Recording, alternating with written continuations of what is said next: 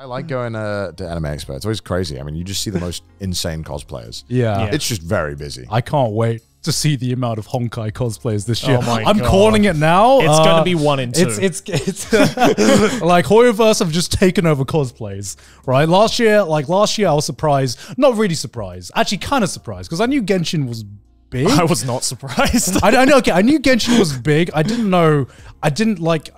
A year is like quite a long time in my mind, right? Because that was it last year? Last year was the first time that we had gone to conventions again after like COVID and everything. And I knew Genshin was big. And then it was then that I realized how big Genshin was, you know? And with how big Honkai, I think is going to be, that's just going to like, they've just monopolized pretty much every cosplayer. I mean, it's because all their characters are just so cosplayable. I know, right? It's like these character designs are built for cosplay. Yeah, you know, the amount of cosplayers and artists that don't even play the games, but are like, yeah, I just do it because I like the character just looks designs. good, yeah. Yeah. Do you remember like previous cosplays or previous conventions where there would always be like that one character at every convention? Every year there was always like a hot series. There's always Kirito and Asuna.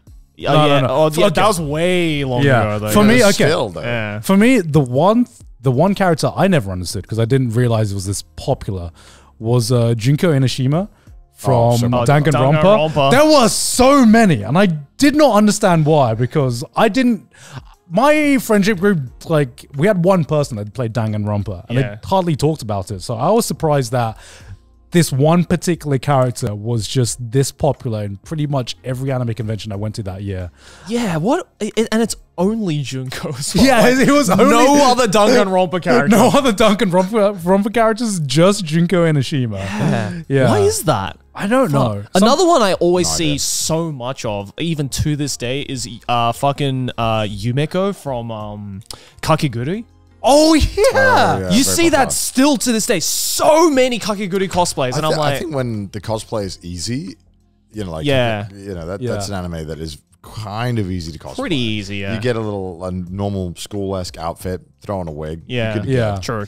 Like, I think it's like a. But Junko is not easy. Yeah, Junko was not easy. But I mean, I guess it's easy to wear as well. I guess it's kind of more. The closer it is to normal attire, the easier it is to. I'm starting to see a pattern here. Okay, so Junko, Yumeko, Yunogasai from all the insane characters. But also, it's also kind of easy to cosplay. You know? Himiko Toga from My Hero Academia as well. Fuck! Oh my god! What is it with the insane girls and cosplayers, man?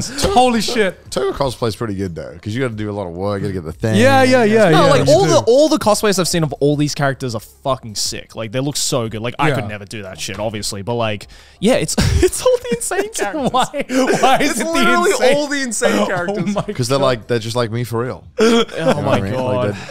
Like I can fix her. I can fix her by because she's cosplaying me. as her. Yeah. I don't know. Yeah. No, it's cool. Keep doing it. It'll be all Chainsaw Man this year. Oh yeah, fuck. I wonder how many Makima and Power because Makima and Power is easy, so we'll see a lot of it. Sure. There were quite a few Aki cosplayers already, like from the few conventions we went to. I thought Chainsaw Man was already pretty popular when I. Well, did you see the Mappa thing from the I don't know which guy it was. He was just like, yeah, Chainsaw Man didn't do as well as we kind of thought it would do. Jujutsu Kaisen did way better. Yeah, it was actually a commercial flop. Yeah. Like, really? Yeah, like they I saw in an article like they made close to no money off of Chainsaw Man. Yeah, so they broke even. I don't even think they broke even. I think the article headline that I saw again. This is me reading article headlines in the article. It's like Chainsaw Man was a success, but didn't have the same impact that Jujutsu Kaisen did. Yeah. For the company. Yeah. Like for Mappa. I don't get it. I don't get it. I started thinking, I was like, the Chainsaw Man kind of came, and everyone was like, "Yo!" And at least in Japan, this is not online in the Western sphere. This is Japan. Everyone's like, "Yo, Chainsaw Man!" 3 months, and it was like, okay.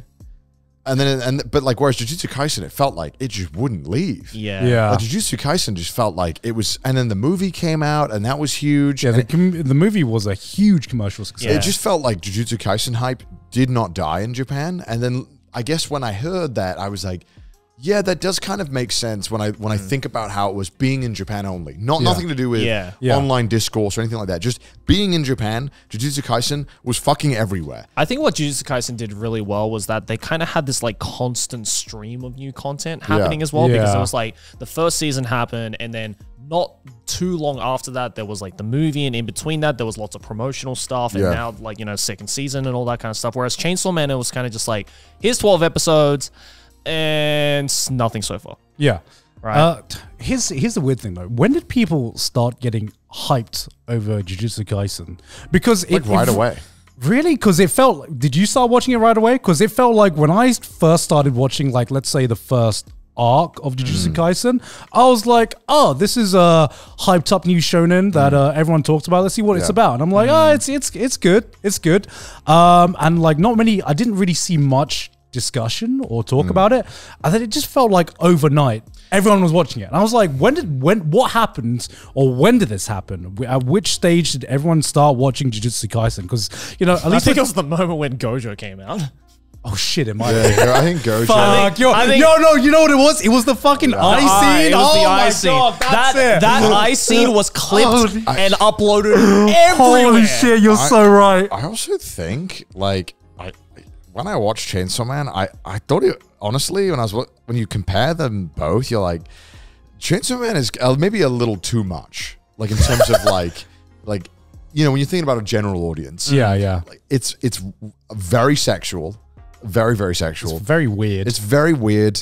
The gore is fucking intense, which makes fit for all things that I love, and I really fucking dig it. But I could see how on like a general scale, how something like Jujutsu Kaisen would be way easier to market with. Yeah. You know, when you have these characters, and it's about killing fucking, you know, there's not guns and there's not humans being killed. A lot of the times it's mainly these spirits. And some of the cast, you know, maybe some of them get hurt and stuff. But you know what I mean? Like when you sit down and look at it from like a business perspective, it would make more sense for a broader audience. That in Japan as a whole, that something like Jujutsu Kaisen would pop off more, even though Chainsaw Man was marketed towards like teenagers here. I mean, I feel that's like a reason why like Demon Slayer, for example, was so huge in Japan. Right? Because I think on a broader scale of things, it's so much more aspects to that show that are just so much easily marketable to as wide of an audience as possible. Whereas Chainsaw Man, I feel a lot of the hype that was created around Chainsaw Man was two-part. It was the fans of the manga of Chainsaw Man and the fact that Mappa's name was definitely felt like the Western hype for it was so much more intense than what I saw in Japan. Yeah, for sure. I also feel like it's, you know, I also feel like Chainsaw Man only being 12 episodes kind of hurt it a lot as well. Yeah. Like I feel like that was the biggest factor, because I'm kind of realizing now, especially with long running battle shonen, you need more than 12 episodes to sell a shonen show. I mean, Demon Slayer, now one of the highest grossing anime franchises of all time. Before episode 18, I remember no one really fucking watched Demon Slayer. And then suddenly everyone was watching Demon Slayer because of like one banger moment in episode 18. And I remember for that moment, I was like, you know, I remember I literally made a video about Demon Slayer being like, oh, I don't think many people are watching this when it first came out. And then it just blew up overnight. And I feel like something similar happened with Jujutsu Kaisen as well, where it kind of the Gojo eye scene, bro. The Gojo eye scene. 12 episodes though, right? No, or did they have 24? Sorry? Jujutsu Kaisen only had 12 episodes though, right? No, he had 24. 24. At 24. Oh, that's pretty why it felt so fucking good to watch. I mean, like Vinland Saga now, I'm watching it weekly, and I'm like, I already know what's going to happen, but I fucking love that we have 20, like, I can get my teeth in it, you know what I mean? 24 episodes, I'm like, all right, buckle up, all right. It feels like watching it weekly, the investment is worth more. Yeah. And I wonder if it's gonna swing around. Yeah, because I feel like with Chainsaw Man, it's like the 12 episodes barely got me invested into. Well, they didn't even get to like the meat of the story yet, right? Yeah. It does kind of suck because, you know, and they're like, all right, wait 3 years now. Yeah. Like, what? Yeah. Exactly. Because it's like, if I compare the first 12 episodes of Jujutsu Kaisen, we're going to start a war right now, by the way. If I compare the first 12 episodes of Jujutsu Kaisen versus the first 12 episodes of Chainsaw Man, I would say I more prefer Chainsaw Man. But now that the final product is there were more banger moments in Jujutsu Kaisen because it had 24 episodes and had some really, really good fucking fights in the second half, which is my favorite part of the first season of Jujutsu Kaisen. Yeah, Jujutsu Kaisen's fights went hard. Yeah. And I don't even feel like Jujutsu Kaisen has even come close to reaching its peak, which is why it's good. They're both good, but they're both shonen shows that, in my eyes, have not come close to reaching their full potential yet. Is Jujutsu Kaisen season 2 24 episodes as well? Yes, it has just been likely. confirmed to be 24 episodes. They're cooking. I mean, they'd be doing a disservice if they only gave you 12 episodes. I'd rather wait. Yeah, I'd rather wait like 3 years and get 24 episodes than wait 1 year and get 12 episodes. Because I don't know what it is. Something about like you often can't reach a good climax in 12 episodes without it feeling rushed for like this kind of shonen. Yeah. I mean, I feel that's why like the later seasons of like Attack on Titan struggled a lot, right? Because it's like we were only given like small increments of like 12 episodes where it would have just been much better if we just gave us a huge chunk of 24 episodes to actually invest ourselves in. And now like the hype for it is like kind of slowly dwindling away because it's like, oh fuck, we have to wait again for the continuation. Yeah. Yeah, I'm kind of starting to realize how unimpactful 12 episodes is, because there's so many 12 episodes anime that I like, but now when I think about the anime I'm excited about, it's all of them that have like multiple seasons, right? Yeah. That have a longer ongoing story than just 12 episodes. I'm trying to think of like, just imagine if 1% of the power that One Piece animation had was put into other shit. We'd get so many episodes. We get so many episodes, dude. I don't know. I definitely, again, like watching Vinland Saga really has made me appreciate that. Yeah. Like, I mean, MAP is animating that. Yeah. Like the fact they were given so much time to let that story breathe. And, you know, because I think there could have been an argument where a lot of fans would be like, the fucking farm arc is boring, yada, yada, yada. It's not. That's what I'm saying. Like, this is what like maybe people would say. Because a lot of people were worried that anime watchers wouldn't like the new season of Vinland Saga. They're like, what the fuck? Why is nothing happening? Yeah. Yeah.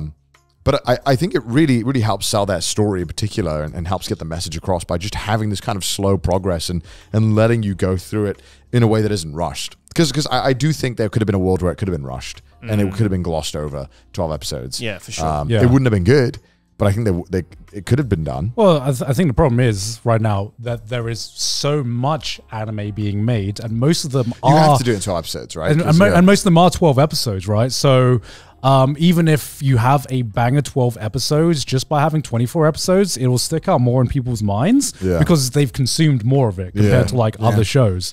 And I'm looking at a lot of these like 12 episode shows that I've watched, and a lot of them I know, like I think the last one that had like a massive impact was probably like Bocce the Rock, you know, but that's because it was like something new, you know. I can't really think of a lot of 12 episode shows that stick in people's mind years after they air, you know. Whereas I think now like the meta is having, you know, having longer running series run over multiple seasons. Yeah, and also releasing them in a way that it makes sense. Like, I mean, again, we spoke about this on a prior podcast, but you know, JoJo hype was killed by how it was released on Netflix. Yeah. And I think if that was just, they were like, hold up, let's just wait an extra year and a half or 2 years and let's just drop it all in one go, it would have done better. Or I think even better yet, I kind of prefer just the weekly model. As the older I've gotten, and I don't know why. No, the more I can't. The more I kind of like the weekly model a lot. I'm like, yeah, I like this. I can get invested over a course of a long period of time. I fucked myself over with Oshinoko and Hell's Paradise, and I hate it. I hate waiting a week for an episode. You hate that? I like that. I'm like, I just want to watch the next episode. And I think one of the things I like most about that is that the show can come out and I can reflect on my life as the show is coming out. Because sometimes what the fuck does that mean? Because like sometimes it's like a 50 episode series, right? Yeah. And I can be like, damn, I've been watching this for a whole year, and I can think about how I've had this whole thing to look forward to, and I can think back to like where I was when I was watching. Dog. But I really like that. I don't know why. Like being a part of something for that long is kind of nice. Yeah. You know, whereas when you binge it, I don't feel the same way. That's what One Piece fans say. But I genuinely think like One Piece fans, they must get some, like there's, because, you know, I mean, obviously I'm still reading it, but I'm not reading it like weekly, but it must be kind of cool to follow something like One Piece fans who've been following it for like 10 plus years. It must be pretty fucking cool to follow One Piece and have it kind of follow your like life. That's kind of, that's, you grow up with it. Like that's kind of sick. I mean, as that One Piece fan, and also as someone who's had some franchises that's happened to me before, I think the biggest one that sticks out in my mind is Ava. Ava wasn't exactly a weekly show. It wasn't exactly a weekly wait to get the next piece of Ava, but I waited. We were Ava fans. We waited, and seeing it come to an end after fucking 25. And then you can imagine how you were when you first watched the second one or the first one. You kind of look back and like, and you look back, but cool. I feel like a year is not enough time for me to be like emotionally invested enough to be like, I watched this for how much 50 changed weeks. in a year. I think it's important to self-reflect on your past year. Because like for me, my biggest thing I look for whenever I watch anything, doesn't even matter if it's anime, is just to get like immersed in the story, right? Of course. That's why I'm fine with watching US TV shows a lot of the time weekly, because they're like an hour long.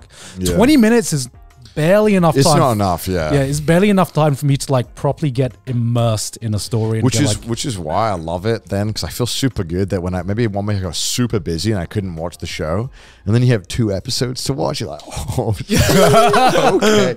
Oh yeah. Grab the popcorn, get a drink. 40 minutes? Yeah. I don't know. Someone else must be relating to this. It feels like such a treat.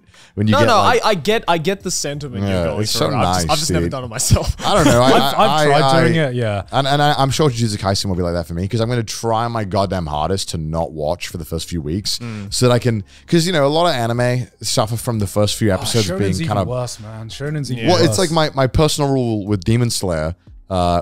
From like the past, like from the second arc onwards, I was like, I'm not watching a goddamn episode till episode 8 is out. Yeah, because it's you usually get blue balled till episode 8. Yeah, like nothing happens most of the time, except the sword arc. I did that rule, and then like 2 episodes in, stuff started happening. I was like, oh, okay, that's good. I just wait till the whole season's over so I can just binge it. Yeah, I need at least like five episodes. I watch like 5 episodes. Because that's how I get properly hooked. Yeah. That I have that 5 or 6 episode binge. Yeah. And then I can be like, now I'm ready to wait weekly. I know it's worth it. No, with Shonen, it's okay. There are some series I can maybe like bend the rules and watch weekly. Shonen is nigh on impossible, because the amount of times I've tried this before where I've watched it, it's the first episode of the fight. You are just getting invested and you're like, damn, shit's about to pop off. Episode ends. So you wait a week. You're like, I've forgotten what's happened. Oh yeah, they're in a fight. Okay, let's.